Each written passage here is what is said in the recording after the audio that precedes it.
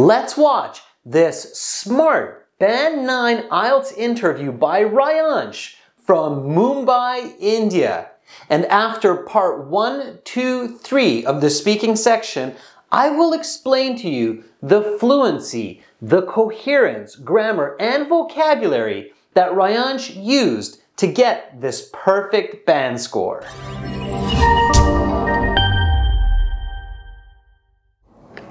Welcome to the speaking portion of the IELTS exam. My name is Adrian. I will be your examiner for this part of the test. I'm recording this for clerical purposes. The candidate number is 91378876. This is examiner number 9214. We are currently conducting this exam in Mumbai. The time right now is 13:30. Let's begin. For part 1, I will ask you a couple of questions to get to know you better and some questions on a general topic. May I see your identification? Gladly. Here is my passport and my credential. Please take a look. What is your full name? My full name is Ryansh Verma, but you can refer to me by my first name, Ryansh. Okay, Ryansh. Where do you live? I live in Mumbai in the state of Maharashtra in a family home with 3 bedrooms along with my 2 siblings and parents. Let's talk about nature. What is your favorite part of nature? That's tough because I really love landscapes and the living world. But if I had to choose, I will definitely choose the ocean. It's simply calming and sublime.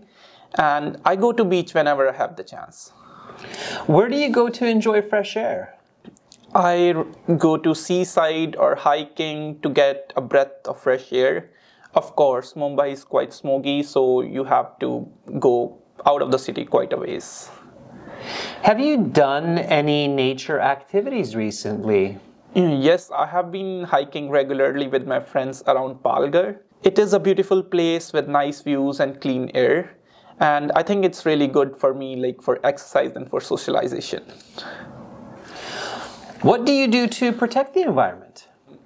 I do a lot of things. I recycle, reuse the plastic containers, and I never throw garbage on the roads or on the streets. And I do have a reusable tea mug. If you could visit any natural place, where would you go? There are so many places I would love to visit, but if I had the chance where I could go, that's definitely gonna be Grand Canyon in US. I have seen the pictures and it's quite exciting. And you know, it's also one of the natural wonders of the world. That is the end of part 1. We will now continue with part 2. For this part, I will show you some questions. Please do not touch the paper with the questions. You will have 1 minute to read the questions, think about your answers, and then you will have 1 to 2 minutes to speak. In the 1 minute preparation time, you can take notes. You have your note paper and your pencil in front of you.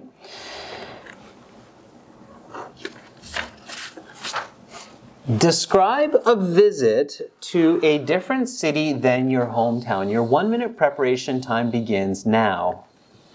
Before watching part 2, the cue card, here is some great help for you to improve your score for your next IELTS exam. We have partnered with Cambly, a world-class app that lets you practice your English one-on-one with a native English-speaking tutor 24 hours a day, 7 days a week, anywhere, anytime. It is the only app in India that lets you practice your English with a native British, American, Canadian, or Australian tutor. You can even choose the IELTS program to specifically target your skills for your next exam. Cambly has generously given us this discount code to save 22% off any 3-month plans. This code is only valid for users in India, and you can find this in the video description with the link. You can also choose from 1- and 6-month plans or pay as you go. Download Cambly today and begin learning with a native English-speaking tutor. Now, let's watch parts 2 and 3 of this interview and the lesson.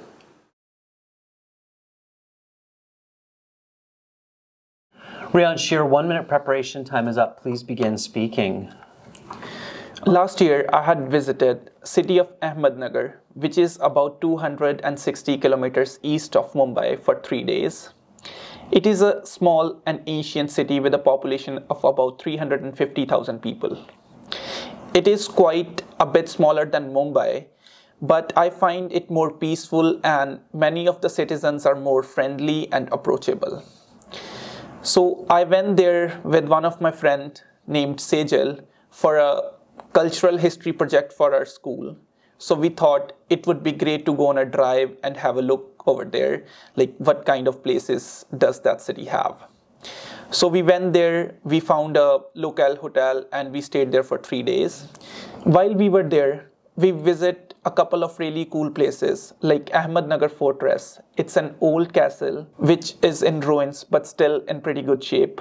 Another one was Ahmednagar train station, an old interesting building. And Salamat Khan's tomb, it's an ancient monument in the city.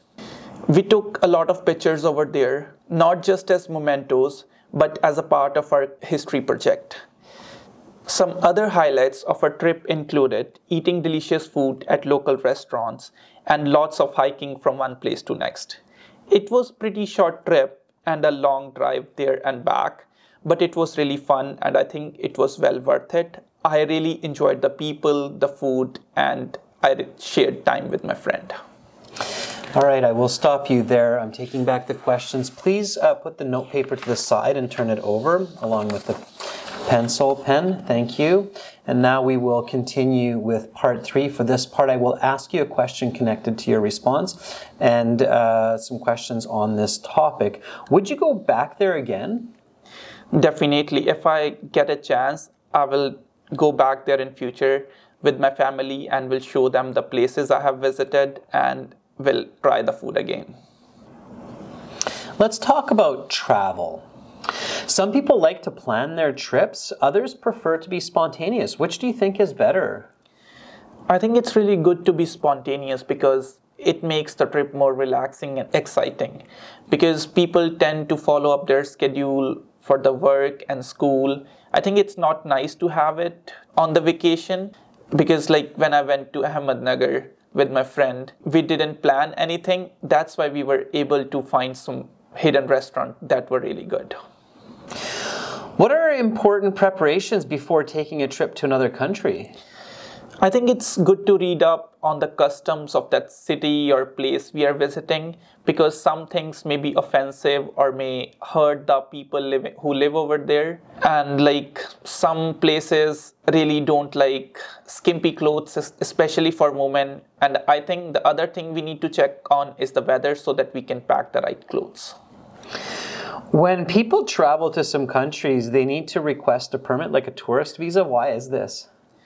I really don't know the politics behind this, but I think it's just because so that they can limit the number of people from certain places and to know why they're visiting that place. Let's talk about tourism.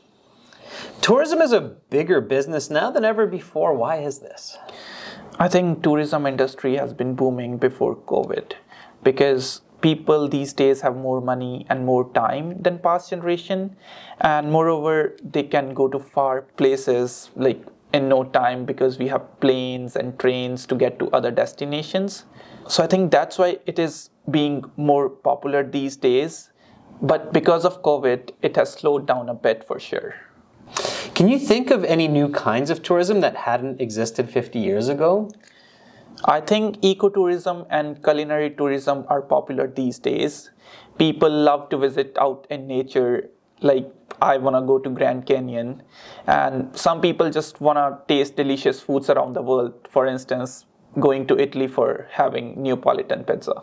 This hadn't been around half a century ago. Many people make travel arrangements using the internet. How has this changed tourism? I think internet has made it way easier because people can pay online, book their tickets, and get the updates from all around the world for the weather or any changes to their plans. Recently, I visited to Canada and I booked my ticket online, and it was really convenient because I get all the information on my phone. That really made my go smoothly. I think internet has absolutely revolutionized the tourism industry. That is the end of part 3. That concludes the speaking section of the IELTS exam. You will have your mark available online in 2 days, and you will have your official certificate in the mail in about 10 days. Goodbye. Thank you. So why is Ryansh's communication so intelligent sounding that he deserves this perfect Band 9, an expert user of the English language, for his score on this interview? Well, right away, from the very start, Ryansh is confident, clear, and fluent with his responses. In part 1, when he is responding to the first question about nature, what is his favorite part of nature? Immediately, he uses complex grammar, if I had to choose, showing his proficiency with conditionals. He uses high-level vocabulary like sublime and collocations like the natural world. It's this kind of strong start that guarantees those high band scores.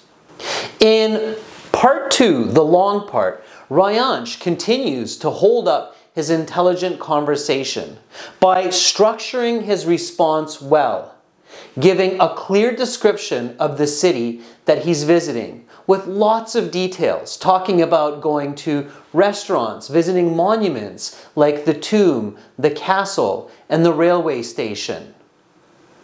He sounds original, explaining to the examiner that he went there because of a cultural history project with his friend. His part 2 response has a beginning, a middle, and an end. He closes the response by explaining that even though it was a long trip, it was well worth it.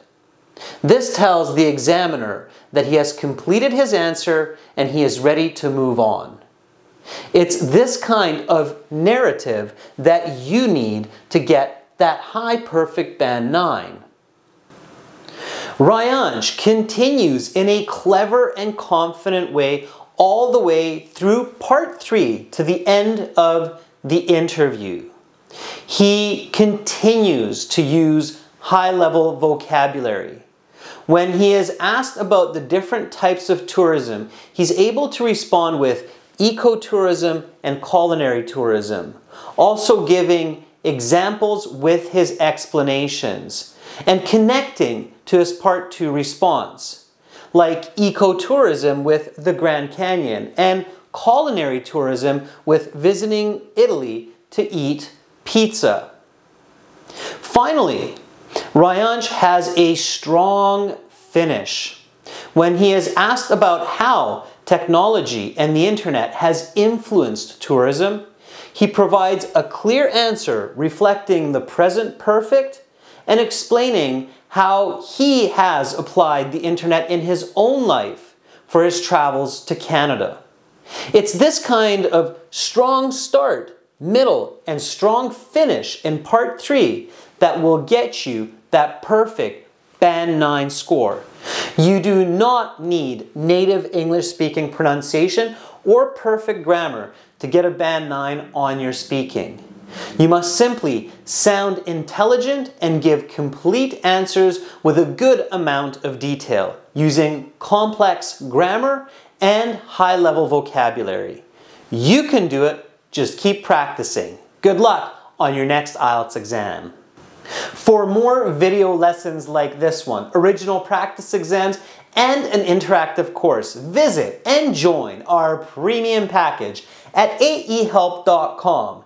Download and link the app Academic IELTS Help. Begin learning for success today.